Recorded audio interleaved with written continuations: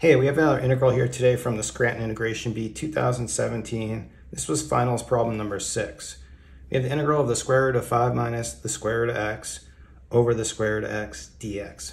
And there's actually a few different ways you can do a u substitution on this, and they all worked out fine. I just had a way that I kind of like doing it. Not that my way is any better, just kind of fun for me. So let me just show you what I do.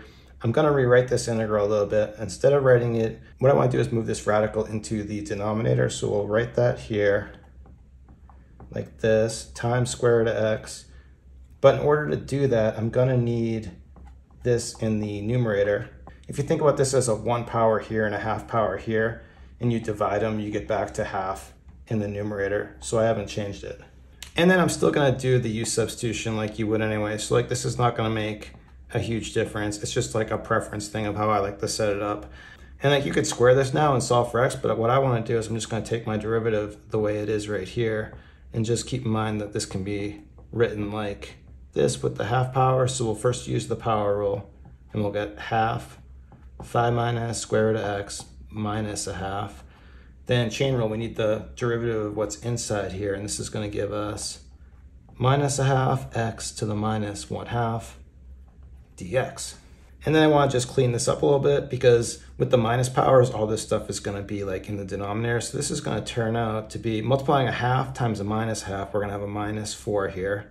This is going to give us a square root of 5 minus square root of x. And this is just going to be a square root of x here, dx.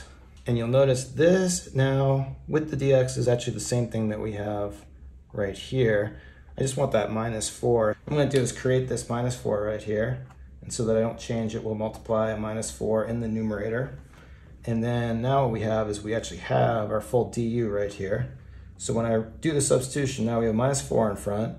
And you notice our numerator is actually just going to be u squared. So we'll write that, but everything else is just du. But now that we have this, we're just doing power rule. So we'll have our minus 4. This is going to be u cubed over 3. And I'm just going to need to back substitute. So for our solution, we're going to have minus 4 over 3.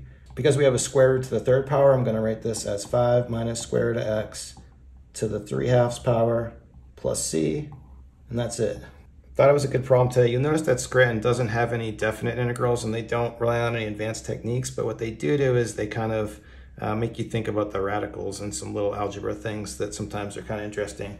So we'll stop it there. Thanks everyone for watching. Have a great day.